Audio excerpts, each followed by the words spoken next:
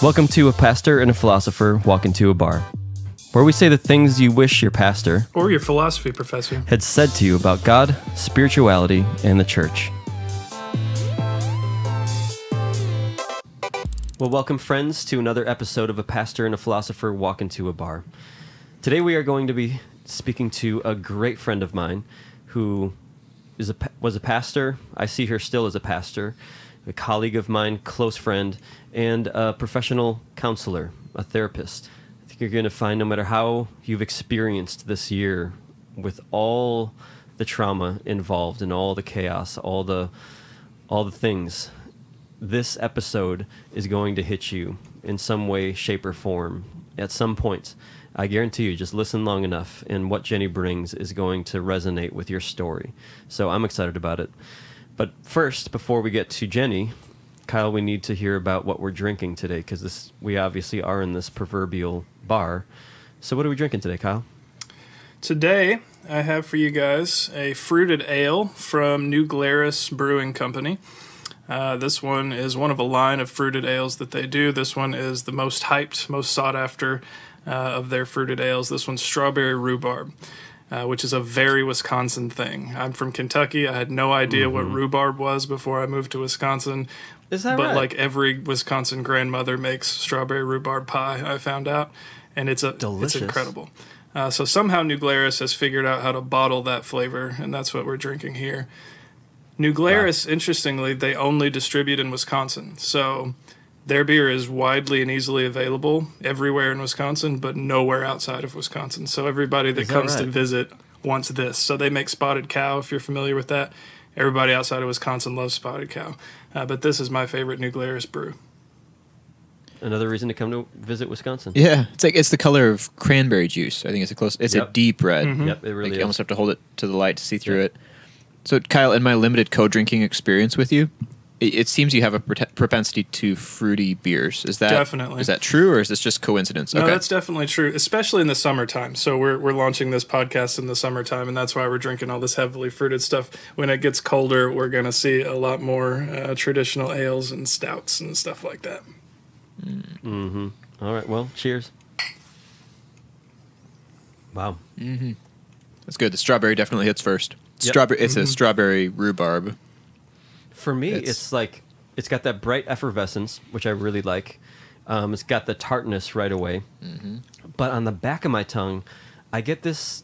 Am I crazy, or do I get this Barney, almost like not Barney the purple dinosaur, but barn-like flavors, and then almost like stinky cheese on the back of my tongue. Did anyone else get that? That's probably the rhubarb, isn't it? Like it's kind of get that pungent, bitter flavor. Is it not that? Yeah, I think bitter is right. Yep. Yeah, it balances really well.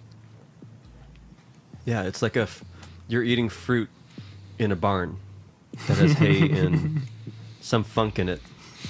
Yeah, in rural and I mean Wisconsin. that in the best losing way my possible. appetite. Yeah. Mm-hmm. You're basically describing their brewery setting. Like if you go visit them, that's what you're going to see.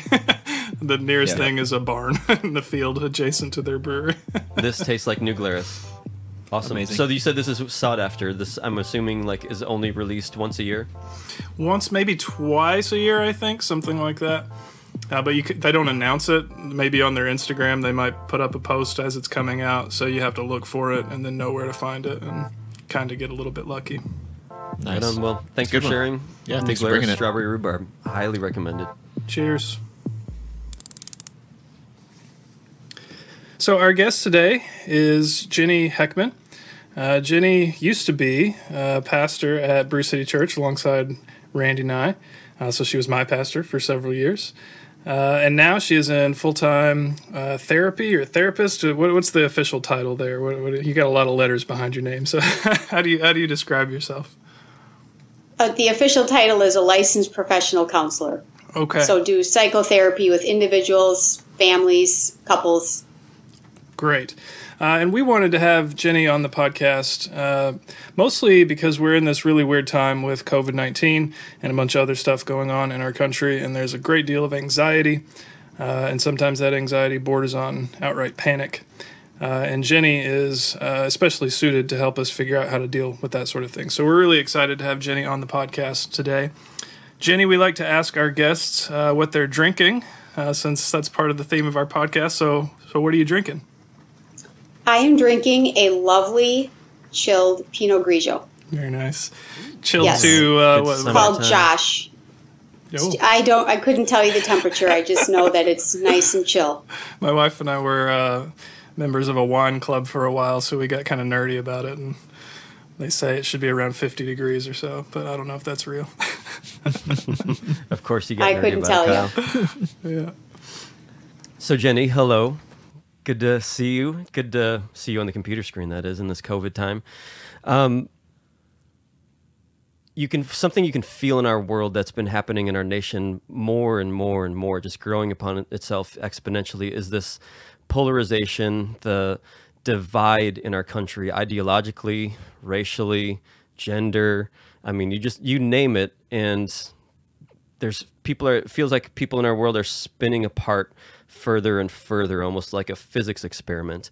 And this COVID pandemic seems to have accentuated that, and really even, in a moment where maybe we could even see our culture, our society come together a little bit more, I found it just spinning even more out of control and being even more polarized, being even more separated, isolated, bitter, you name it. As someone your job is to notice human behavior and to assess human behavior and patterns in human behavior. Now that's on an individual basis, more a group basis, but as a collective, I'm sure, just because of who you are, I know that you observe cultural movements and societal norms and how they're stretching and all that stuff. So what would you say from your professional perspective, what have been some observations about what this pandemic is doing to our culture and society as a whole? I've told people from the beginning of this, and I would definitely still say this is congruent with where I'm at, that I still personally am learning a tremendous amount. So I can give you some observations, but really want to make it clear that these aren't any foregone conclusions, and holding loosely to hypotheses that I have about this. But as I was really reflecting on this question, the one thing that has become apparent to me from the beginning is that this pandemic has either been an invitation for people to be on an accelerated course of transformation, and it's been absolutely beautiful to watch. I've seen clients and families and couples get things figured out and reconciled in very salient and quite quick and profound ways. Almost like it's had people have to evaluate quickly what's most important and how are we going to make this work. So that's a trend that I have seen from the beginning. On the opposite end of the continuum, I've also seen that this pandemic has given people the opportunity to choose a very, very different path. Dehumanizing in the way they're treating their bodies during this time, dehumanizing in the way they are treating family members, their spouses, and the way that they are interacting and treating their friends, extended family members, community members, and even as they're starting to develop, not starting to, but really reinforce narratives that they've held for a long time about the other, whether it's the other political party, race. So what's been really interesting to me is, because normally I always like to see a middle ground, but I have definitely seen it. People are falling into two different areas, and that's either an accelerated growth course of transformation or a very rapid decline towards more dehumanization. Now, as you observe this dehumanization, I wasn't expecting that. Super interesting, but it makes a lot of sense as you talk your way through it. Why do you think this pandemic in particular is kind of the root for that dehumanization? have you connected those dots, or is that still something you're? There's some dots that are being connected, and I also really want to give credit where credit is due. I have some wonderful mentors and guides of my own that I reflect on these things as well.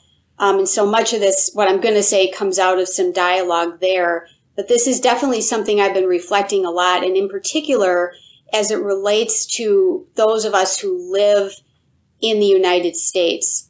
And one of the conclusions that I've come to is that I think part of the reason, in particular, for some of the just bad behavior and dehumanizing behavior that we're seeing, that I'm seeing, is that as Americans, we have an extremely dysfunctional belief about rights and freedom. That there are, what I'm seeing is that the people who are struggling the most to cope are people who believe that we should have unlimited rights, unlimited freedoms. And of course, as people who are Christian in orientation, we know by design that freedom has limits, because unlimited freedom, unlimited rights do not lead to human flourishing. But that so far is one of the dots that I'm connecting, in particular in the United States, that this has very much challenged the paradigm many Americans have about an entitlement to unlimited freedom, unlimited rights. Wow. So it's interesting that when you framed it as the people that are having the hardest time coping are the people who view it that way. So it's not just that they have an opinion that we disagree with, it's actually having psychological effects that are making their lives worse from their perspective. Is that right? Yes. And a colleague of mine asked me the other day, and we'll probably get to this a little bit later, but the types of issues that I'm seeing coming my way and dealing with, and I'm sure that other therapists would share the same thing. They're quite different. And so for people who have a really rigid paradigm about anything, it could be a rigid paradigm about rights, about freedom, rigid paradigms about how things ought to be, how God should work, what should go my way, their paradigms are way too constricted to be able to contain reality. And whenever our paradigms are too small and constricted to be able to deal with and hold reality, we will not function well. Can you relate that, Jenny, to instantly I go to religion and Christianity and faith journeys, and that just sounds so familiar. And again, I'm so glad to have your perspective, the perspective of someone who digs down deep into the human psyche and brain and emotions and all that stuff. This idea of someone having such a rigid worldview and theology and concept of who and what God is. That sounds like you're saying that's just fodder for a forest fire in your faith journey. Well, in your faith journey and in your psychological journey too. Okay. Can you explain that? Yeah. And I'm going to say some things that are going to be, they might be shocking to some people, and I don't mean any disrespect to fellow brothers and sisters in Christ. I also believe that there are some things that we just can't stay silent on. So I'm going to give some specific examples that certainly won't breach any type of confidentiality because I'm hearing them so often. But for instance, one very rigid paradigm I'm hearing in my clients who embrace a more conservative Christian paradigm and viewpoint is, well, why do we need to follow the CDC's recommendation if every single one of our days are numbered?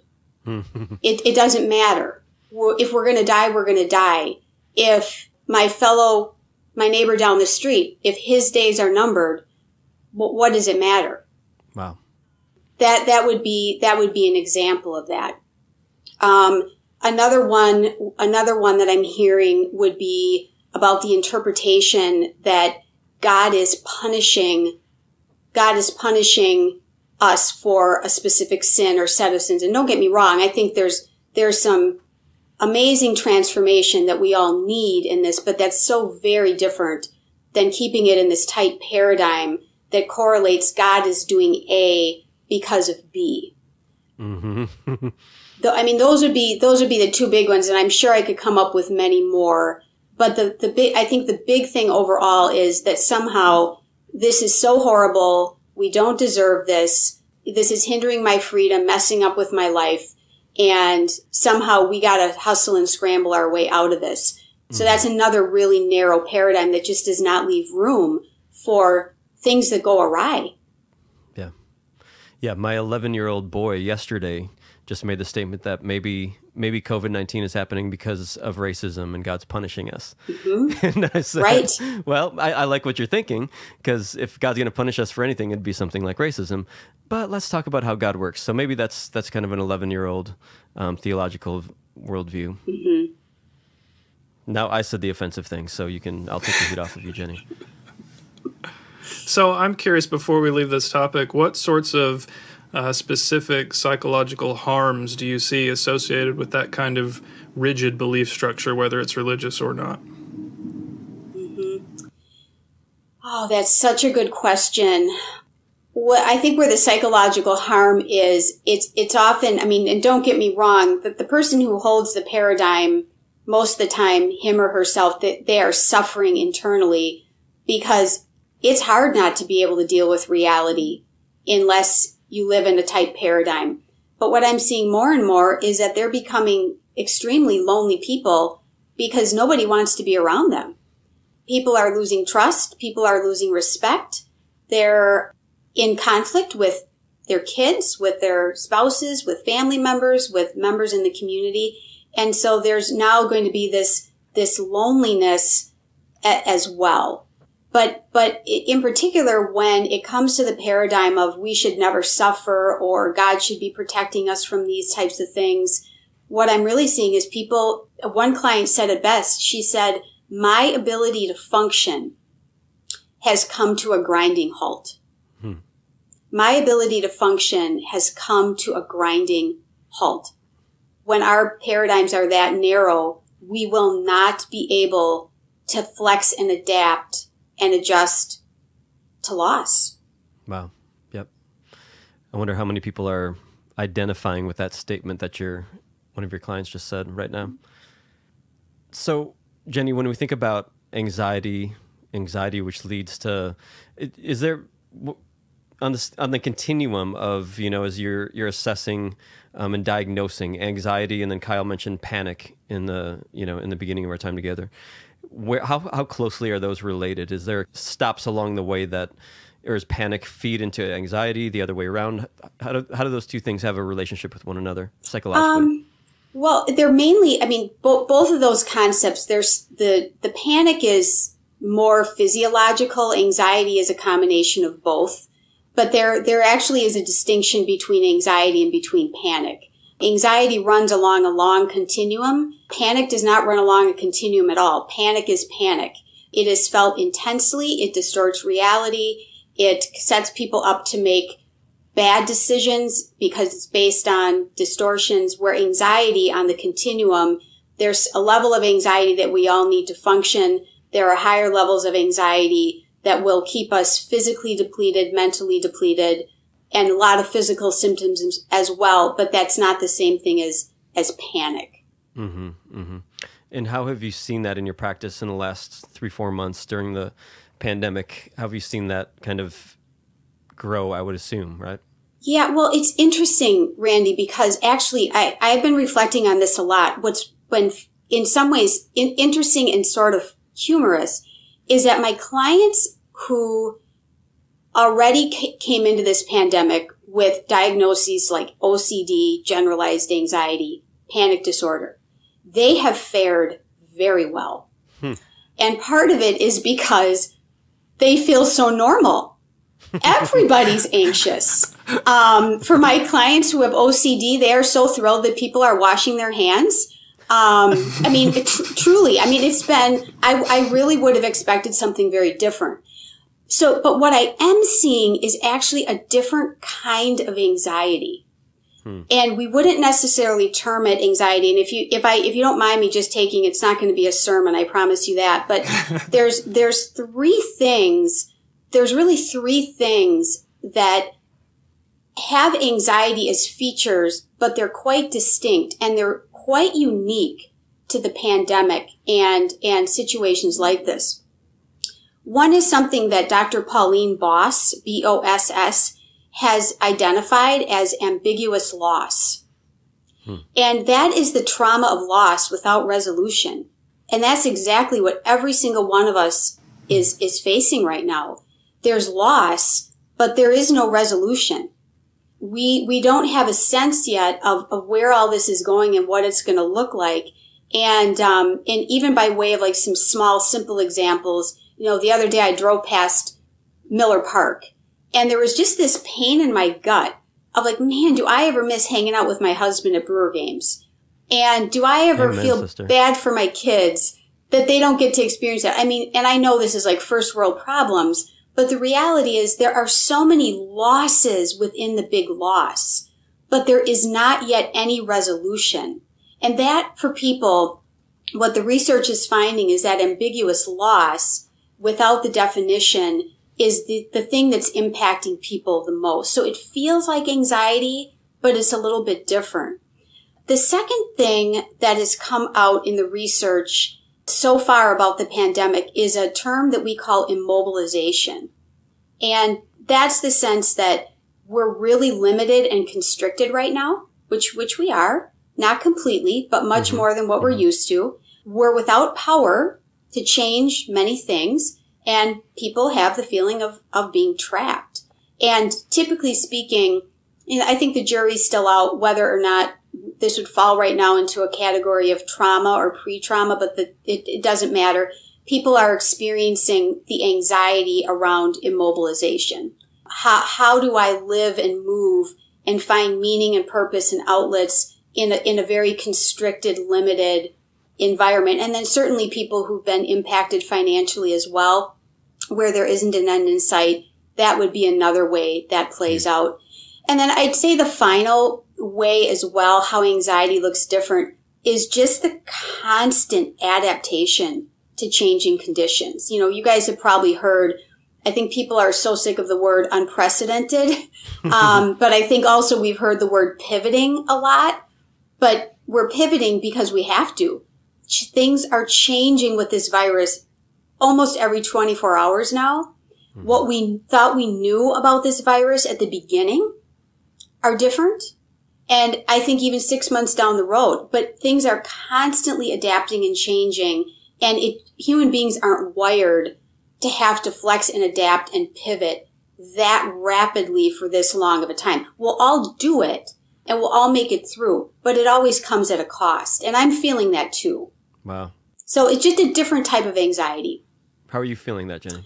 Well, I mean, number one, when this thing started, first of all, having to make decisions about how long do you stay in person and then adapting to telebehavioral health, which wasn't in and of itself difficult. But then what was difficult is navigating all the different platforms, figuring out what's HIPAA compliant, dealing with tech issues, every client, and then sitting in front of a screen where I also had to see myself and the client, for 7-8 hours a day, 5 days a week. And then having to pivot back when it was time to start seeing critical patients, and then pivoting again when therapists were required to have informed consents and, liability issues and all those kinds of things. And now most likely going to have to pivot again as the numbers grow, as we head back into flu season. I mean, that's just a little snippet. And that's just on the professional end. On the personal end, with family, with kids, all that kind of thing, that's there too. I'm sure you guys have all experienced that as well. Yeah. Yeah. Some of the most intense for me is the difference in opinion about the pandemic, about the importance of it, about the seriousness of it, about the reality, about masks, about, all that stuff. It's like I'm experiencing whiplash on a daily basis, trying to hold and process so many people's opinions and, both as a pastor, then as a family member. And I mean, uncles, aunts, sisters, brothers-in-law, all that stuff. It's a lot of holding. Oh, man. Holy cow. Yeah. So, Jenny, you mentioned trauma a few minutes ago. Do you think that COVID itself will cause an uptick in cases of PTSD, or is that a different kind of trauma? That's a good question. It's going to be dependent on the individual, as a lot of PTSD is. And by the way, just to make it really clear, when a person comes out of something like this with post-traumatic stress symptoms or disorder, that doesn't mean that they're weaker in character or even, more fragile. It all depends. It all depends on what their circumstances were going into that and the specific impact as a result of it. So I think people are all going to be impacted, but not everyone is going to come out of this with like post-traumatic stress symptoms or a disorder. Mm-hmm. People will have a lot of reflecting to do. People will hopefully be reordering their lives. I think other people are going to, become very, very rigid and tightly controlled. Everyone will be impacted, but not everyone will be traumatized. Mm-hmm. Yep. I wonder, because PTSD that's a real and a strong thing. But I'm remembering from my journey, you guys all know, but for our listeners, I don't know, 5-6 years ago, I had what's called a traumatic brain injury and was on vacation with my wife in California, and all of a sudden felt like my head was going to explode. And long story short, I had a subdural hematoma with a midline shift, which just meant my brain was bleeding, and it shoved my brain over. There was enough blood that it moved my brain. So eventually, after 2 weeks, I had a couple holes drilled in my head, had brain surgery, was in California 3 weeks longer than I thought I would, and then came home and had a month recovery. And everybody would ask me after that for 6 months to a year, how are you doing? How's your health? And it was always fine. It got better after surgery. I just felt like a real person again. It was great. But what wasn't fine was processing the trauma. I didn't know it at the time until I talked to you and to other friends who are professionals. And I remember you saying, Jenny, I came to you and I was like, this is what I'm doing. Every night after my family goes to bed, I will take a journey back to Southern California, and I'll go to see the places that we went to, and I'll go and I'll look at my texts throughout that whole time. I'll go on Sarah's phone and I'll look at my wife's texts during that time. I'll look at our Facebook feeds and watch how everybody was frantic and praying. And I just had to relive it over and over and over again for 6 to 12 months, really. And I remember you saying you're having to fit that into your story now. And me and Sarah together had to do that. We would relive it over and over again. I wonder two things. One, could you talk about that reality a little bit? Because I'm guessing that there's a lot of people who are listening who maybe are healthcare workers and are going to have to do that same exact thing, or who had COVID-19 and their world was disrupted for months on end and they're still feeling the effects of it. And that processing and bringing that trauma into their person. Can you just talk to us about that process, Jenny? Yes. The thing about trauma is that I heard a lecturer, I cannot remember his name, it was at Marquette, maybe 9 years ago. And what he said is that these trauma, it dislocates people at almost every level of their personhood. How they view self, how they view the other, how they view the safety of the world, how they view their competency, you name it, I could go on and on. So yeah, the process is people have to be able to tell the story and go back and visit different pieces of it, make sense of it, but then ultimately integrate it into their story that this actually happened to me. I think the thing that really messes with people is that, wow, this happened to me. This is happening to me. This is happening to us. Mm-hmm. This is not somewhere off in another continent. That's what people, I think we've definitely adjusted for the most part that this is happening to us. We'll have some more adjustment to make, but yeah, being able to wrap our heads around this happened, here's how it impacted me, and here's how we made it through what was provided to us. Those are all necessary things to get the trauma resolved. In addition to that, immobilization, that term I mentioned earlier, is part and parcel of trauma or pre-traumatic things. And so one of the things we also know is that wherever we can empower people to become mobile again in their emotions, moving their bodies, being able to connect in relationships, even obviously in a socially distanced way, all those things to empower people is equally important as well. Wow. This episode, I think, is going to drive your waiting list might grow, Jenny, and a lot of people are going to realize I need some counseling. Well, I want to tell you, we are really great. We're really blessed. There are so many good therapists. Yeah. Mm-hmm. Yep. Lots of good people. Yeah. So, Jenny, I'm curious what you think about this. It seems like, and maybe this is a difference in the way that the normal populace uses the word anxiety versus the way that therapists like yourself use the word anxiety. Mm-hmm. But I got into kind of a little mini argument / conversation with somebody on social media at the beginning of all of this, and I was suggesting that there's a sense of appropriate anxiety. I see a lot on social media of the sort of thing you were describing a little while ago, where there are people who just aren't anxious enough about this, or at least that's the way that I would describe it. They don't take it seriously enough. They don't think it's much of a threat, or they write it off because of some kind of belief structure that explains it away for them. So is there a sense of healthy anxiety? Is that a thing? Or would a therapist describe that differently? Oh, without a doubt. I don't know that I would use the word anxiety. I think I would use fear. And what we know is that we need to have what I would call accurate fear. Fear that is actually congruent with the reality of a situation. Or we will get ourselves into danger and other people into danger. So there is a healthy sense of fear. Yeah, and anxiety. And I'd say more, if we want to use I use a phrase a lot, kind of a sober awareness that this is a real deal. A sober awareness that allows us to be able to not just protect self, but really also protect the other. Mm-hmm. We need that. Now, I think what's getting really tricky for people, one of the reasons I'm finding people are not paying attention to the science. Okay. I mean, there's just some really good science out about COVID. The good science that I've read is not fear-based. It is a factual but sober awareness. Here's what we know right now about this virus. And if we do these things, we can mitigate the effects of this virus. What I'm finding is becoming very confusing for people is that, and I want to be careful here, I will not villainize the media and I am not villainizing any one politician, but because COVID is politicized, the media and politics use fear run amok to manipulate people. Mm-hmm.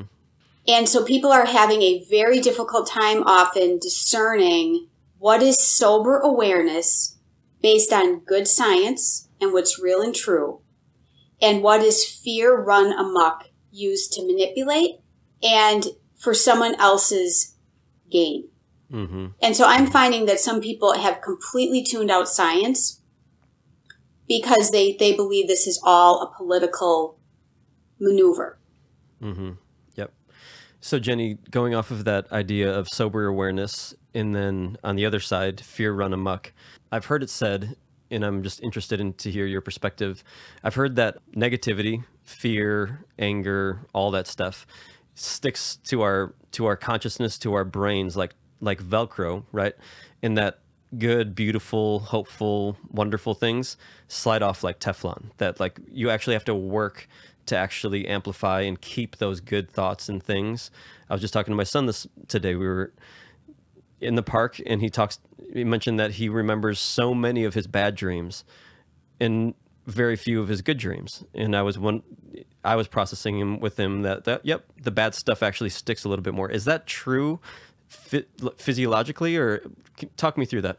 Yeah, it does seem that the brain appears to recall the bad and what didn't go well more than the good. Mm-hmm. Now, I think there's some people by personality and wiring that they are just gifted in really being able to connect with the good. So we being intentional about connecting with still what's good and untouched by bad is very, very important. I'm also, though, honestly, I myself in my own journey in this last year have really had to renegotiate my relationship with anger. And I have so appreciated Richard Rohr's writing on anger. That anger is actually, if we bring it into the presence of the gaze of Christ, that it is actually a pathway to something that is actually very pure and good. Anger is one of the most purifying emotions there are. Sometimes I think when we get concerned about anger, and I do as well, what we're really saying is we're more concerned about contempt, and that's very different than anger. Anger tends to be quite pure and purifying. Contempt is something very, very different that tends to look down on other people, minimizes other people, demeans other people. But anger actually is a necessary emotion for coping and also for creating change. To go back to your original question, the reality is, yes, we do have to be a little more intentional about immersing ourselves in the good. Not just thinking about it, but tasting it, touching it, seeing it, being in it. You said earlier, connecting with the good. Yeah. I like that. Yeah. Yeah. This seems super relevant to me because simultaneously with the whole COVID thing and all of the psychological stuff that's causing in the United States and kind of globally, we're going through this intense anger, rage over white supremacy and racism and the fact that police officers can't seem to stop killing black people. So I think it's highly relevant to the situation we're in because we're having all these issues compounded simultaneously and all these different emotions flowing through us about different things. There's actually there's a whole literature of philosophy of race and various critical race theorists who talk a great deal about rage and anger as a necessary tool for political change. As you talk, Kyle, I've got well, I'd be interested in your take on this, Jenny. Watching, let's just take the George Floyd video, for example, right? You could put a million names in there, but let's just take the George Floyd video. People's response to that video has been fascinating to me. And fascinating, I don't mean, here's what I mean. It seems like adults are more, the way they see that is through the filter of whatever their political ideology is, whatever their upbringing was, whatever, feeling like there's so much of a filter when they're watching it that I almost don't trust it. What I trusted was watching my 13-year-old girl be disrupted for 2 days after we allowed her to watch that video.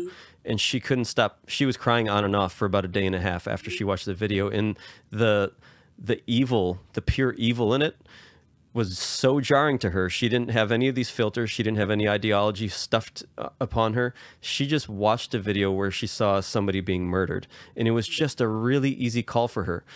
Can you speak to these filters that distort reality as we're seeing real things happen in real time? Yeah.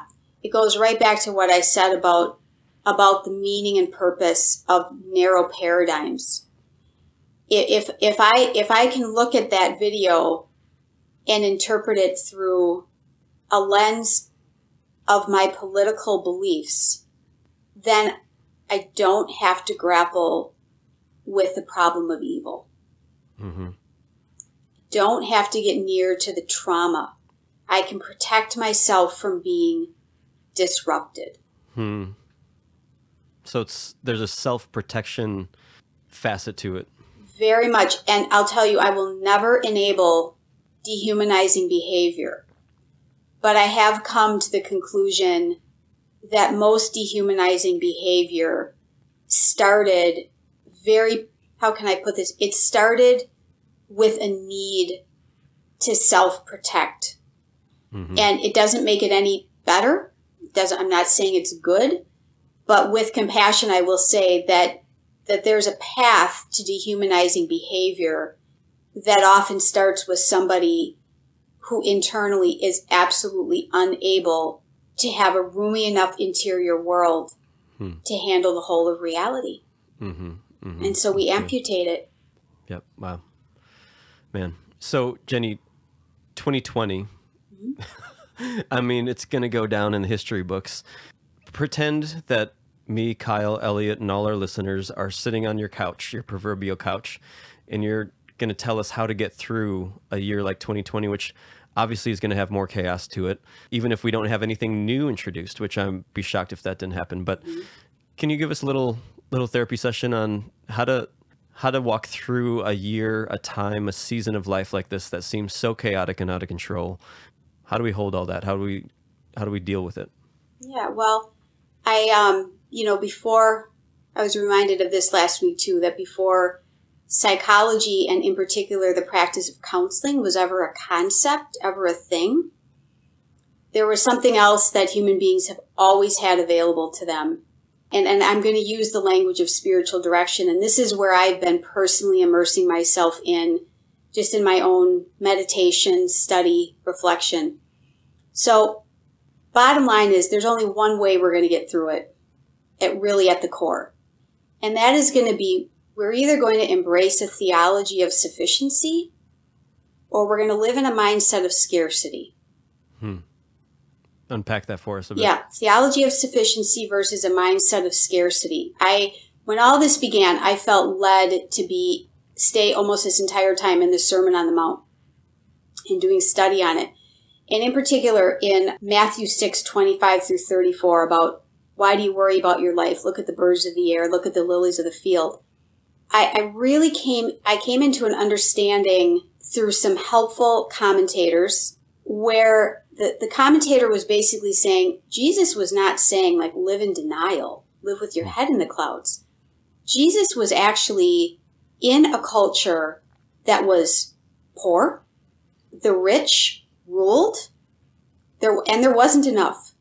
And honestly, for many of the same reasons, we in our culture are experiencing scarcity as well, or certain populations are experiencing scarcity. So when Jesus was saying, look at the birds of the air and look at the lilies of the field, he's really saying, do not focus your attention on the scarcity that's caused by greed and anger and dehumanizing behavior. Focus on the provision of the Father, the sufficiency that's there in all conditions and all circumstances. That's where you're going to have you're going to have your peace. Okay. And then, so I think that is one of the biggest ones. The other thing, as I was watching bits and pieces of George Floyd's funeral, is the practice and concept of black joy. I don't know if you saw that. But what I would say, if you guys are sitting on my couch, the way to get through it is the Jesus way. And I would call that subversive coping, where we practice joy in the midst of evil. And we look at and trust sufficiency. And we're very careful about staying too attuned to the crazy messages about scarcity and about toilet paper, about cleaning supplies. I could go on and on and on. Okay. But we live in what we're designed to live in. And that is in joy and in the trusting in sufficiency of God. And that may sound very overly simplistic, but I would say that is really at the core of easing that anxiety, the panic, that we know this does not have the final say, and we really shouldn't be surprised. This is the groaning of creation. And I'm not minimizing what is going on, and I'm not saying we should put our head in the sand. However, if we don't immerse ourselves in what is still good and still available as good, always has been, always will be, we will not come through this well. Yep. It's so good, Jenny. Subversive coping, that's my new term. I love it. Sounds like a book title. Coping. It sure does. How about that? If you write a book with that title, I hope I'm thinking you write that will book. write a dedication to me.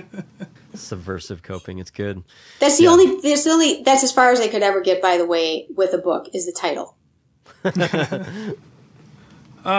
So I'm curious if, because you're a pastor, or used to be a pastor in addition to being a therapist, and you were just sort of leaning into a little bit of that just now. So do you think, as a Christian and as a former pastor, is there any special advice for how Christians specifically might be able to do good in the world during all of this and also stay psychologically healthy while doing it? Some of what you just said kind of goes Yes. into that a little bit. But a lot of what you said is kind of universal to everybody. So let me reframe the question here. Does Christianity, in your view, offer anything specific and unique or different for Yes. the believer that you couldn't get as a secular person? Yes, and I'd say two things. One is we can walk with responsibility and sober awareness while still being free. Because we know, because of Christ and his life, his death, his resurrection, and his ascension, all four of those are important. We know that the reign of Christ, the kingdom of God, is here, not in all of its fullness. And so we take seriously then what Paul says in Romans, that nothing can separate us from that reality. I mean, go through that list. Nothing in heaven, on earth, above or below, things present, past, future, nothing in us, outside of us, can separate us from that love and from that reality that the reign of Christ, the presence of Christ, the kingdom of Christ is here. So that's where we get grounded and anchored. But then the second thing is, I think so often I have to remind myself of this daily and be reminded of it, is that we are little Christs. Jesus was the one true human, and we are made in the image of God to be the people who carry not only the good news, but are reflective that, in fact, new creation is here. Mm-hmm. We're the carriers of hope. And so the hope there is that we live out our human or our Christian vocation in the midst of a pandemic. Mm-hmm. Yep.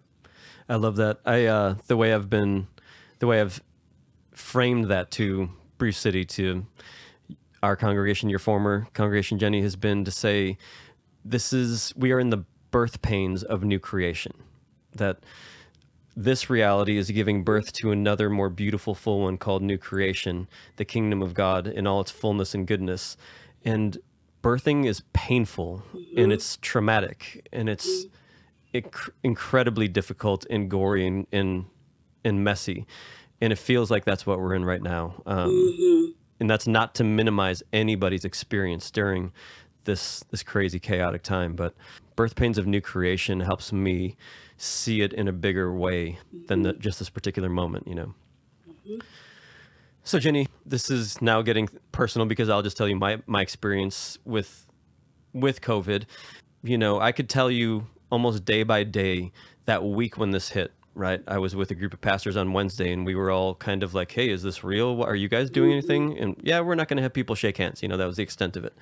And I remember one of our elders was like, no hugging, get out of my face with that. It was at that point yet. That was Wednesday. Thursday, the Memphis Grizzly player Rudy Gobert tested positive for COVID, and the NBA season was shut down. Then the next day, Friday, was, all of us were going crazy. I mean, it was just on a day-by-day basis. And I was just, as all of us were, I was just responding in moment by moment. How do we, we're not going to meet. It's not only that we're not going to shake hands and hug on Sunday, we're not going to meet on Sunday. Mm-hmm. We're going to do this online. And now we got to pivot. What do we got to do? Mm-hmm. Elliot was part of so much of that. And I felt like I was rolling with the punches pretty well. I felt like I was not stressed or anxious about it. I felt like I was doing, just responding well in the moment, feeling good about it, not staying up at night. But then I've told you about this in the past where I've had these, what you call psychosomatic pains, where at different points in the last 3 to 5 years, I'll get recurring tightness in my chest that freaks me out that I'm going to die soon, or a pain and a cramp from my chest up to the base of my neck, to my jaw. And that happens numerous times a day. And I don't tell anyone about it because I'm freaked out about it. I don't know what to do with it. And all of a sudden I'll tell someone like you or my spiritual director or whoever, and it starts going away slowly. But I had to deal with it for months because I didn't tell anybody. That started happening again to me. It was gone. I went on sabbatical last summer and went away. And all of a sudden, late March, early April, this pain in my chest going up to my neck started happening again. And I was just so dang pissed off. I was just like, I'm feeling good. I'm handling this well. Mm-hmm. Why is this happening? And I kept dealing with it until I told my spiritual director, and then kind of went away. I want to know about that process within me and people like me. Why did that happen? Why does it go away when you start talking about it? What's the deal with that? It's normal and expected. There's a term that I think will be really helpful to you and to anybody else experiencing this. And I really can empathize with you. I mean, and by the way, anxiety and stress, we experience it in the body, probably even more so than we experience it in our emotions and our psyche. It's both places. We're embodied creatures, but anxiety is very physiological. But there's a term called allostatic load, ALLOSTATIC, allostatic load, which means that there's a type of load that is so high for so long that the body adapts. So we always would think, oh, the body is very homeostatic. That's the way God made it. It'll get back to normal. What a wonderful thing. But what we know is that there are certain types of loads over periods of time that the body is actually not designed to ever adapt to, because it would be maladaptive. And so at a certain time, the body will start sending off signals like tightness of chest, headaches, tensions, decreased immune system, you name it. There's all kinds of things, aches and pains. And that just is our body's way of saying, I've done this long enough and I need to get a little bit of reprieve. And so the way that I, for myself and for the people I work with, that I would say is we kind of have to make friends with that we can say, this is a real gift, actually, that my body is giving me these signals. And nothing to be alarmed here. This is what a body does. We know from research that if we can talk to ourselves that way, that the stress symptoms decrease. But honestly, the shame about them is what really is messing with people. That somehow we should be above the human experience, or that Randy and I, lead pastor of Bruce City, who's leading people and can cope with things, doesn't get these. We're all subject to the human experience, which is why embracing that, talking about it, and then doing things to really take care of our body, get margin, is real important. Wow. But I'm right there with you. Yep. I feel like you need to bill me after this episode. All free. Free for all of you. I mean, Not all on the podcast. Yep. So, Jenny, that's me and my process. Has your anxiety levels personally, like what has been your, now if you were sitting down with someone and saying, this has been my experience during this time, how would you describe that? Oh boy, I'm with you. Like at the beginning, I felt like I was handling this like a trooper, leading interns through it, family through it, all that. But at the time, it felt like maybe one long snow day.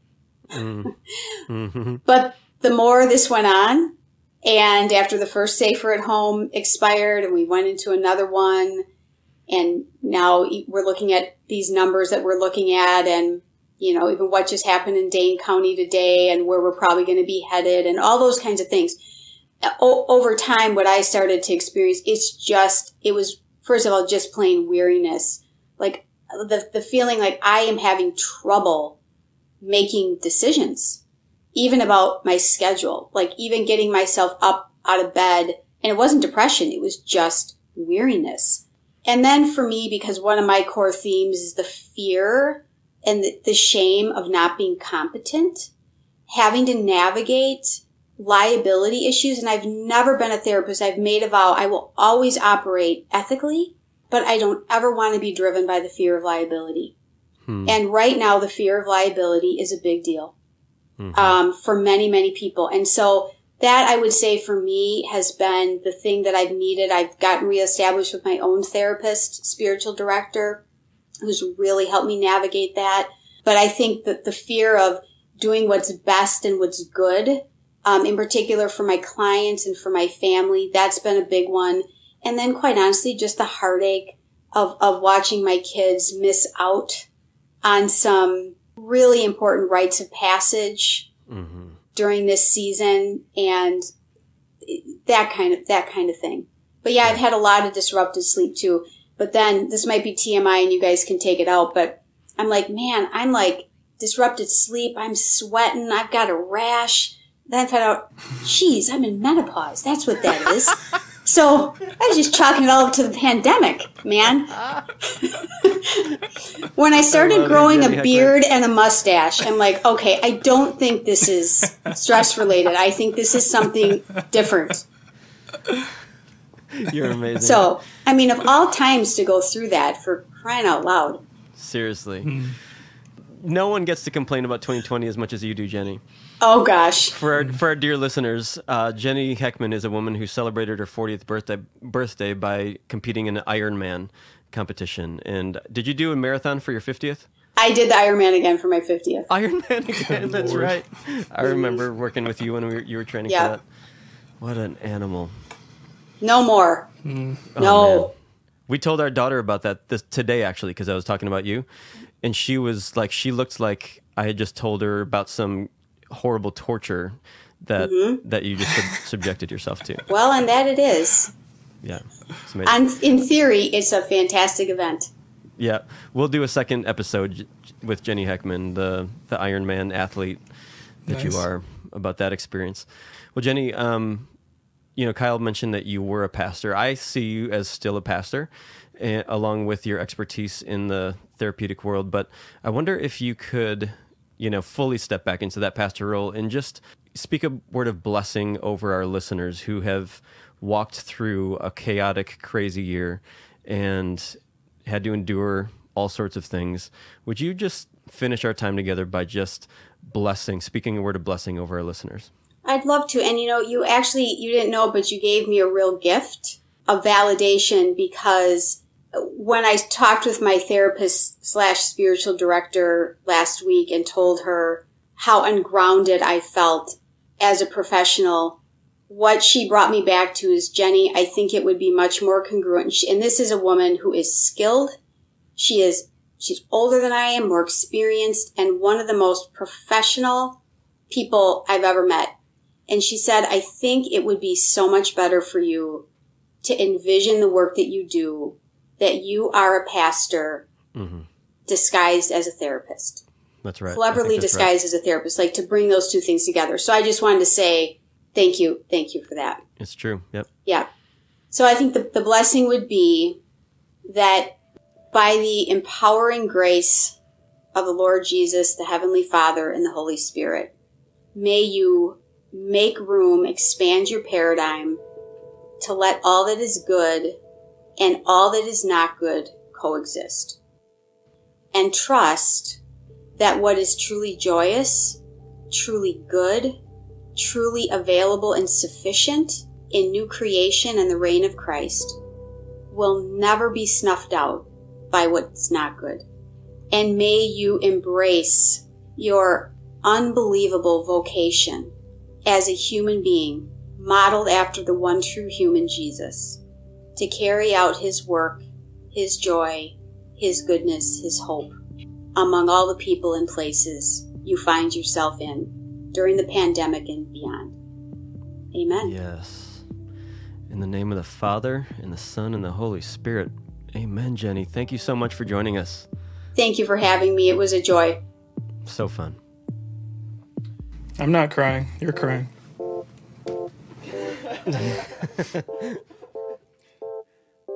Well, we hope it was as helpful for you as it was for us to talk through these things, to focus in on the anxiety, the mental health realities, and to find a center and some health in the middle of what's a really stressful year.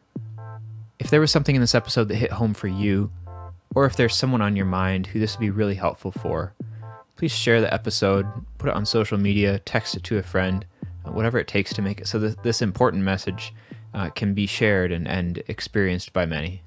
Don't forget to like us on Facebook, subscribe wherever you get your podcasts so you'll be on top of all future episodes. We're looking forward to spending more time with you. Thanks for joining us.